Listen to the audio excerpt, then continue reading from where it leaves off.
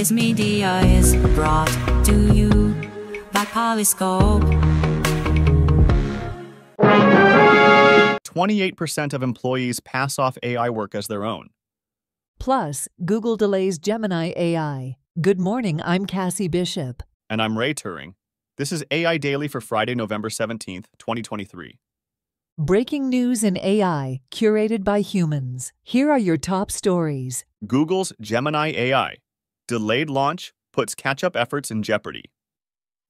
Google is facing a setback as it delays the release of its conversational AI, Gemini, in its bid to compete with OpenAI and Elon Musk's Grok. The company had initially promised access to Gemini to select cloud customers and business partners by November, but it has now informed them to expect it in the first quarter of next year. This delay comes at an inconvenient time for Google, as its cloud sales growth has slowed compared to Microsoft's, which has been successful in selling OpenAI's technology to its own customers.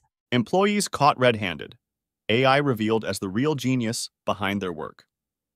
A recent survey conducted by Salesforce reveals that many employees are using generative AI without proper authorization in the workplace. The survey found that 28% of workers are utilizing generative AI, with more than half of them doing so without approval. Additionally, 32% of participants plan to start using generative AI in the near future. The data highlights the urgent need for companies to establish clear policies regarding the use of AI tools in order to mitigate potential risks and protect their businesses. The survey also shows that generative AI improves employee productivity and engagement, leading to increased job satisfaction. However, the lack of guidelines and training is causing unethical behavior, with employees passing off AI-generated work as their own. GraphCast, the AI weatherman that predicts extreme weather events.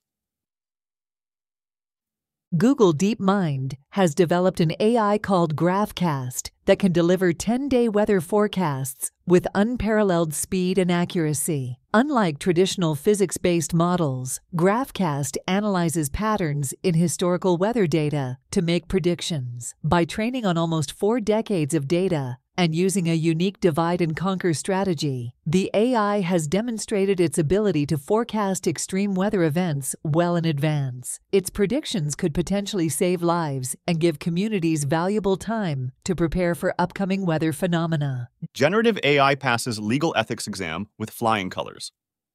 In a groundbreaking development, generative AI has once again proven its capabilities by passing the Multi-State Professional Responsibility Examination, MPRE, an essential test for aspiring lawyers. Researchers at Legal On Technologies conducted the exam, which measures knowledge of professional conduct rules, using leading LLMs, including OpenAI's GPT-4 and GPT 3.5. Anthropic's Claude 2, and Google's Palm 2 Bison. GPT-4 outperformed all others, correctly answering 74% of the questions and surpassing the average human test taker. This achievement is considered a milestone in legal technology, as AI demonstrates its potential to support ethical decision-making, while emphasizing that ultimate responsibility still rests with legal professionals. Generative AI frees up 40% of working hours.